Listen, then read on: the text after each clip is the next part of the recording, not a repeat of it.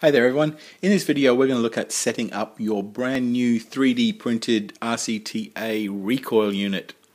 Okay, so I just want to run through how to set one of these up. It's fairly simple and the process will be pretty much the same for all the different variants that there will be. Okay, first of all you've got your main part. So this is the part A. This is your main part. Of course, when you print it out, I suggest that you put in some supports, and then you'll need to file and smooth out these running grooves here and maybe a bit in the barrel.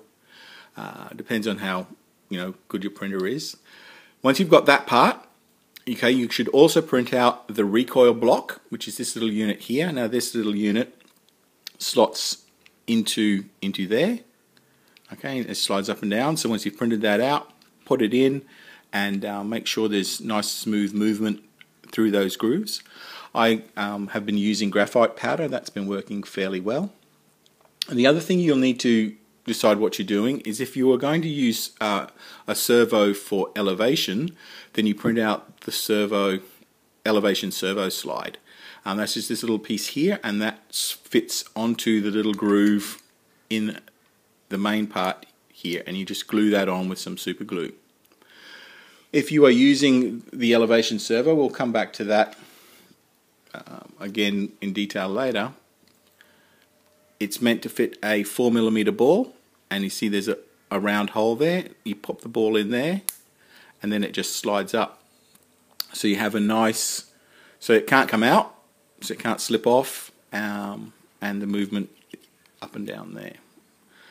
All the fittings should be fairly easy. Well, they shouldn't be super easy to remove because you don't want it coming out all the time. I'm trying to outmove it from the other end. Okay. The other thing you might need to print off are servo arms. Now, if you can see this servo I've attached here already, I kind of like to use these servos. These are D65 servos from Power HD. That's what it looks like there. They're fairly cheap servos. They're digital servos. But the reason why I particularly like this servo is because it comes with a nice long servo arm, which I obviously cut one half off.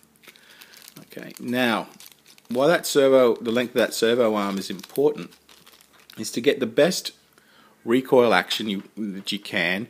You want to try and get the pivot point in the center, so in line with the center of the gun. Short servo arm will come to just there, and you can see if it was just there it would be off center. But these longer servo arms means that the majority of your movement is going to be down the center of the barrel. I know there's people have been using gears, and you've got a gear set up for linear motion. That's great. But I wanted a simple design, and more importantly, a design that's flexible.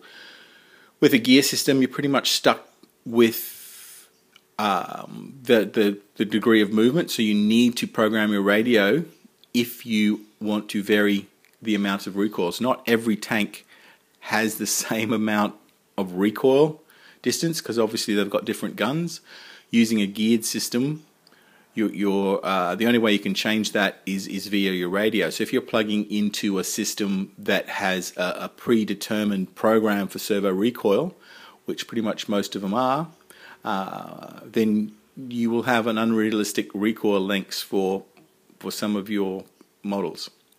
So if you have a system like this, you can vary the pivot point, the length of these arms and so forth to get the right amount of recoil travel.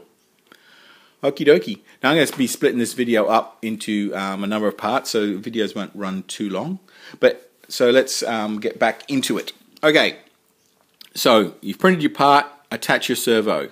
If you don't have a DS65 with these long servo arms, print yourself out one of these 2.5mm servo arms. All the fittings here use 4mm balls, but so if you're using my stuff, then you have to get some 4mm ball studs, which I hope to have in the shop shortly. Print out some links, and the beauty of these is they just snap on to your ball So there we go. There we have our system there. Okay, and easy to come off again. So we've set that up. Next thing we need to do is look at our barrel. This I think is from Tank Model Barrel. You will need to probably extend the barrel somehow so that it gets into this part of the tank, unless you've got a barrel already set up for recoil. I like to extend it using a 9mm diameter aluminium pipe at the end there. It just makes it easier for you to get your wires through, and also if you use a 9mm aluminium tube, you'll be able to get your flash unit up the barrel. So extend your barrel. Okay, next thing we do, I guess, well, there's a number of things we can do. This is set up for the Panzer III. Now I'll have various units set up for the various tanks, but this one's a Panzer III unit, so it's got this attachment on it, and that will just obviously slots there into your Panzer III mantlet.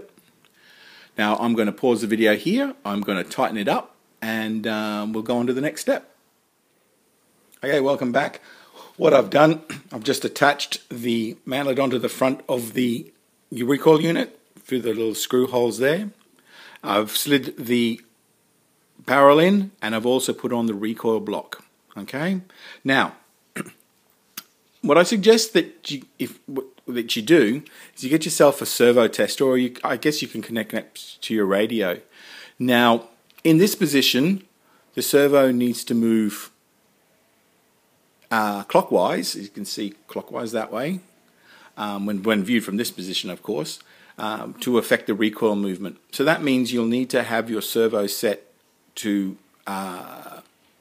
minus 100%, 100%.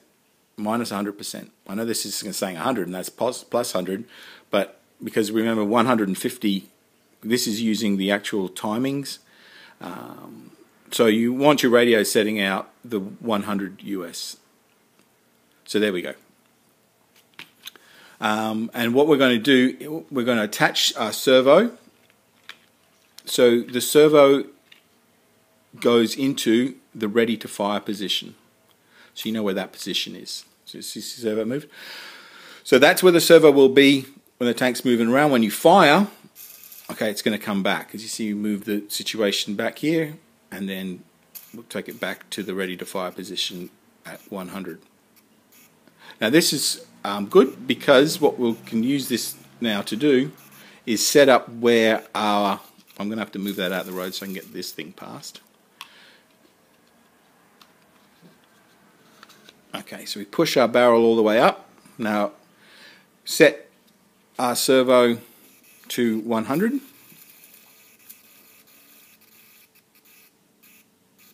Okay, now we have the distance we need between the servo arm and our recoil block, and of course our recoil block can move. There is a little space here for a 3mm grub screw, so if you just undo that a little, should allow you to slide up and down on the barrel there your recoil block. So we need, oops, sorry about that, we need our recoil block up there. So it's a little bit, it's gone too far up. So you just adjust your recoil block to that position. Let's go up a little bit more. How embarrassing. There we go, that's about right. Oh, I bumped it.